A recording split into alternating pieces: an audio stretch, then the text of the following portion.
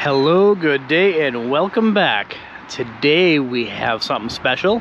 Our first 2024 Jayco just arrived. It's a 267 BHS Jayco J-Flight. I'm just gonna jump right into it. In here, the pass-through, this is for the J-port. You can see the griddle hanging out over there. There are little swing out trays for on top of the recliners that are in there. I don't have the interior lights on, but they do have those ready to rock and roll for you. They do have these new stabilizers down here.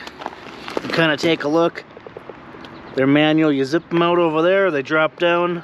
Actually really kind of cool. So a little new innovation there for Jayco. It does have a new propane tank covers as well, so a little bit thicker, a little bit stronger than those other ones that they used to use.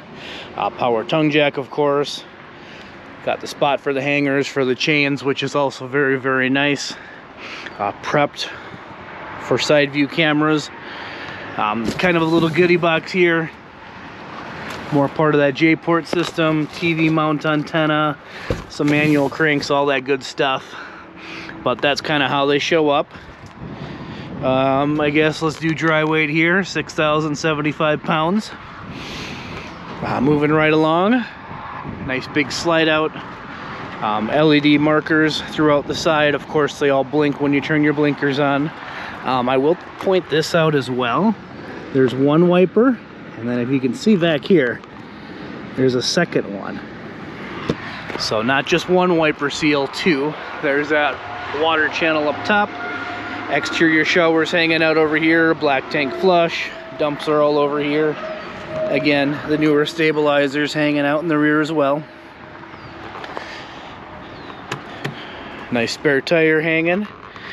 Reverse lights on the brake lights. On-demand water heater, brand new for this year. This is where this one would mount for that exterior griddle top. Spray port back here, if I can get my finger right there. Does have a backup ladder again, or not a backup ladder, it has a backup camera prop, but it has a ladder to get up to the roof. I say pardon my my speech.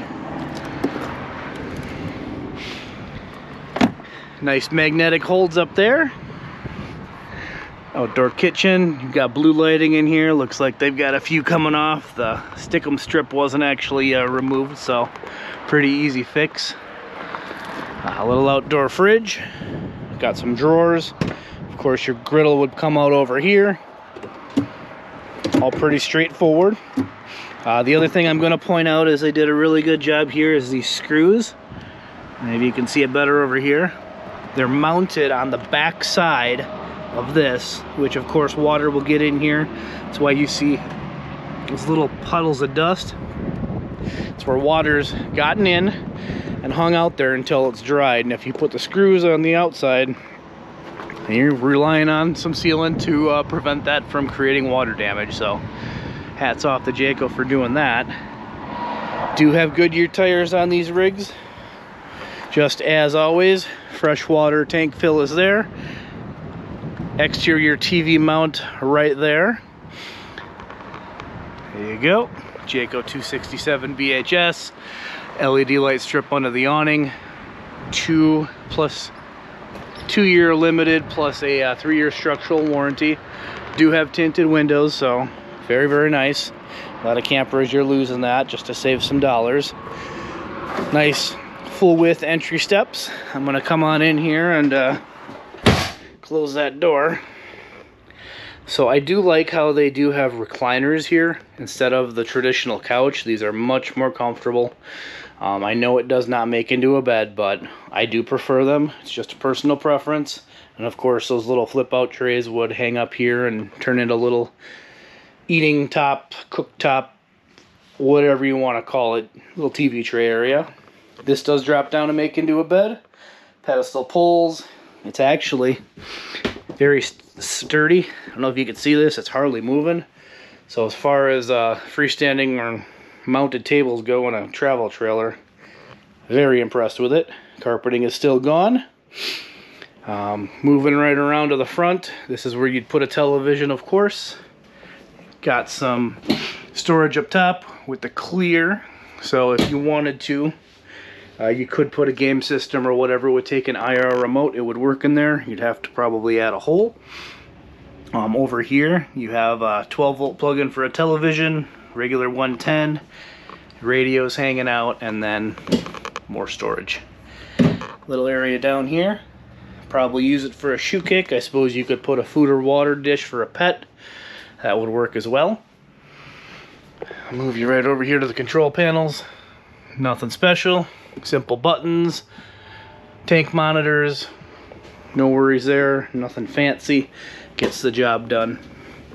Let me turn this little top light on so we can maybe see a little more. Nice little storage there. Drawers are hanging out, doing a good job, and everything's nice and smooth. Again, down below you do have this double weld sink. I'm not sure if this is on purpose or not. This one just came with the 1/2 cover, so I'm not certain if that was intended or if that's how they're all coming and this one's just missing one. Other than that, 3-burner stove, oven, complete with keys. And then of course, it's actually kind of nicer than a lot of them, so a little bit more metal there instead of just the wires that look, well, old. Nice big fridge and freezer. AC of course is up top. It does have these open close vents and you can turn them. I love these things. I think every camper should have them. Most don't. Hanging storage if you wish. Otherwise, plenty of storage. A little bit more down below and more up top. You have your double over double bunk beds, and I will give you a little shot of this. Long story short is double bunks are rated for 600 pounds each. You do have USB ports hanging out way back there. AC vent up top. Plenty of storage down here. This one's got the 110 power.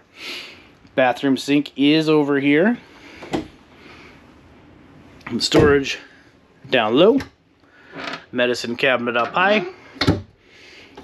Towel holder on the wall. Bathroom is just as you'd expect it. And look at that, there's a teepee holder already mounted. No worries on that one. I know a lot of these campers will either come with them for you to mount or none at all. And I always love these. Pull down, push up, that thing just moves instant. Gotta love it. Sky dome for the bath. Get you a little more head height. Digital thermostat. Love those. Backwards looking forwards. I mean, pretty traditional standard layout. This is one of the more popular floor plans. The only one that would be maybe slightly more popular would be one with a second side door and direct access to the bathroom where the bunks and everything would be flipped. They do a good job adding 12-volt charging supplies kind of throughout. They're hiding around, even over here, right by the door. I'm going into the master bed.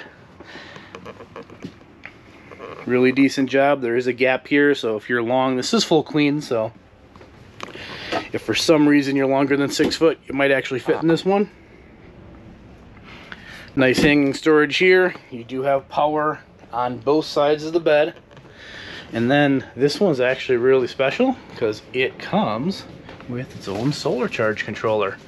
All mounted in and ready to go. I'll let you read a little bit of that. 200 watt panel on the roof. Maybe my light's screwing us up a little, so we'll kick that off. And then, again, more storage. Storage up top as well. And